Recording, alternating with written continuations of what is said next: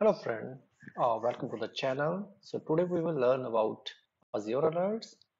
We will talk about why we need Azure Alerts and how we can create that. So I will go with a step-to-step guide and show you how we can set up Azure Alerts. Okay. So before we go ahead, let's talk about why we even need Azure Alert.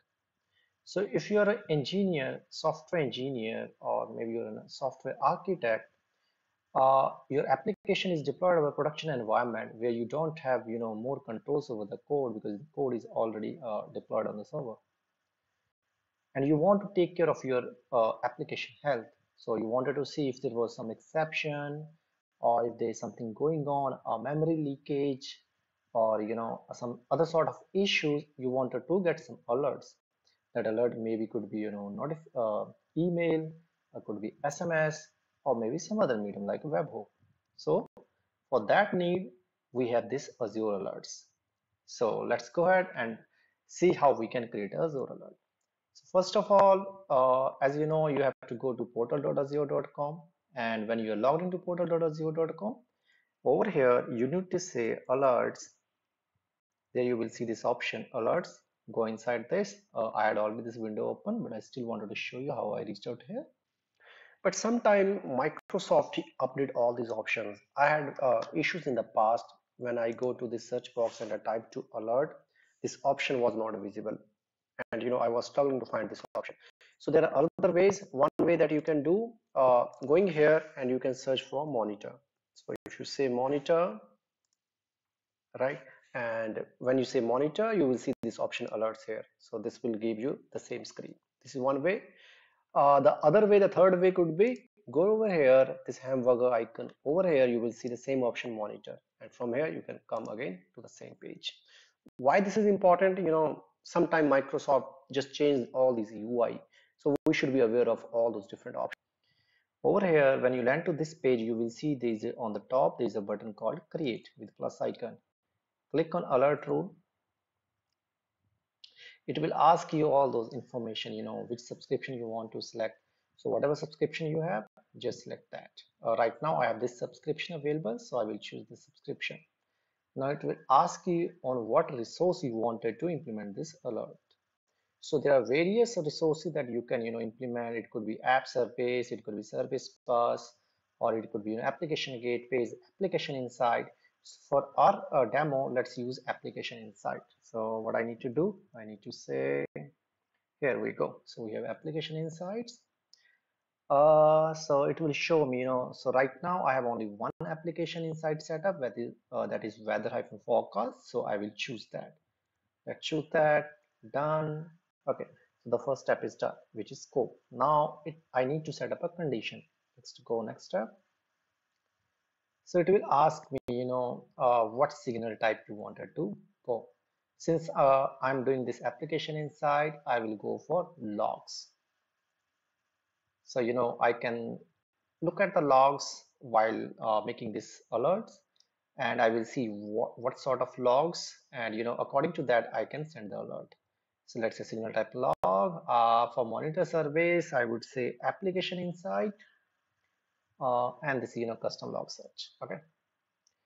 So this is done. Now it has opened a one window. You can write the query here, or maybe you can close this and write your query here. So since this is application inside, you need to learn some custom query. So let's set up some query. For example, I will set up my alerts on exception. So I wanted to see if there is some exception in my system. I wanted to receive the alert. So what I will do, I will say exception where uh, like star contains. I will say, for example, this is my production app. I will say the app name, and it could be anything. I'm just giving you one example. So an exception has occurred on this system. So what I'm saying, because if you understand application inside, there are various tables where we just capturing the logs. So these are the various tables, traces, exceptions, custom events. So I'm looking at exception. I do not want any exception to occur in my system on my production. So that's why I'm, keeping a close look through this Azure alert. So let's cancel it. Okay. So this is my exception message. If there is any exception, with this message, I wanted to trigger the alert. So this is another, let's go ahead, and this is fine, So what it will does, it will say count that, I mean, we will understand how this is linked with, the next step is linked with this count.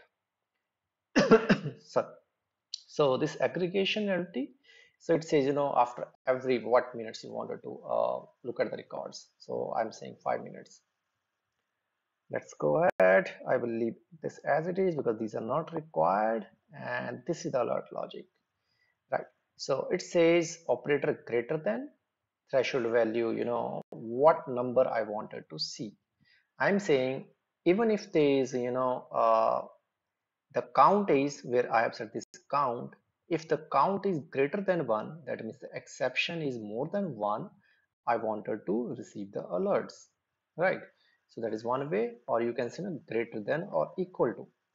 Even if there is, one exception in my system, or maybe more than one exception in my system, I wanted to receive the alert. And again, the frequency of this evaluation would be 5 minutes, right? So it will check for last 5 minutes. If there are more records, more than one of one, I should receive the email alert. So for sure, you need to pay some cost because this is your resource. This is just a, the query window they have shown. So if there are any records according to this condition, you will see some sort of graph over here, or when it was triggered. So that graph, but for now we don't have anything, so it would be empty. Let's go to next step.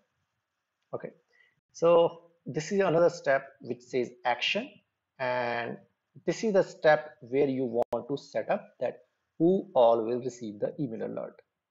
So there is option, either you can create an action group, that means new action group, and in the action group, it is, list of people who want to receive the alerts. It could be SMS, it could be email, it could be push notifications, or it could be webhook. Here, if you have any existing group, you can go over here and you can select the existing group, right? But this is something, I do not want to use, so I will show you. So this is the one, if you wanted to choose the existing one, but I will show you how you can choose, you can go and create a new action group. So for that, you can create a new action group. And here, for sure, you need to select all those things, resource group and all. So I will say default thing, and I will say, so this is the name that you want to say. Say, for example, let's say production exception alerts, right? So this name should be, picked by default. Let's go ahead. In the next step, it will ask you what type of notification you want to receive. You can say email as your resource manager role, or you can say email, SMS message in all those things that we talked, or even it supports voice as well. So I will say email, and here you go. So you have a list of options, which option you want to choose, right? So if you want to go for email, you can say email, and so on. So let's start with even SMS, right? For example, let's say this is my email ID. I wanted to receive email over here, email.com. So this is done, and I need to say what is the real name for that person. I would say it will be Kumar. And you can keep adding multiple over here, multiple person. So let's say application manager. So this person would be manager, and let's say app manager @ gmail.com. So we will say next. Let's say action type I wanted to see. Okay, so this, we are not going to talk about this because this is something different. You can set a webhook and all, but for now let's focus over the notification thing, how you can receive the notification. The next, text is fine, we don't need to worry about create. So this is one action group we have created. That means you have set up one list of people who will receive the emails, and I have 2 emails over here. So you see, now you have created one action group. You were able to choose that. Similarly, if it was created already, you can go over here. You can search your action group. So you have to choose the right subscription and all. Okay, so let's go ahead. So this is the detail, you need to say, for example, what rule name you wanted to display. So let's say production app exception, or maybe not email. Let's say exception alert. Okay, it's not allowing special character over here. So this is my alert, production app exception alert, right? Let's say next. This is tags. We are good with tags. Let's ignore that tags for now because that is not required. Okay, now I'm creating one alert rule. So this is all you are done. So let's wait for a couple of seconds. It takes a couple of seconds, and once your alert is created, you can go over here and you should be able to see your alerts. Okay, so I don't see my alert. Let's refresh it. Go to alert rule. Okay, so here you go, production app exception alert, right? So this is how you can look at your alert. So I was looking at the wrong place actually. So this is something that will show you the dashboard. So if you want to see your alerts, you need to go to alert rules, right? So you will see there were existing alerts also, but this is the one that I have created right now, right? You can open it, you can delete it, you can do whatever you want. Even you don't need it, you can disable it, right? So let's go inside it, and so this is how it opens, right? Whatever we have set, you can set all those information. This was the query, and here you can it also shows when you have something ready. It will show you when it was triggered. Yeah, so this is how you can create an alert. I hope you enjoyed this video and you learned something. If there are any feedback, any comments, please add that on this chat or on the comment box. I will try to cover those in the next video. Thank you so much. Bye bye. Have a nice day.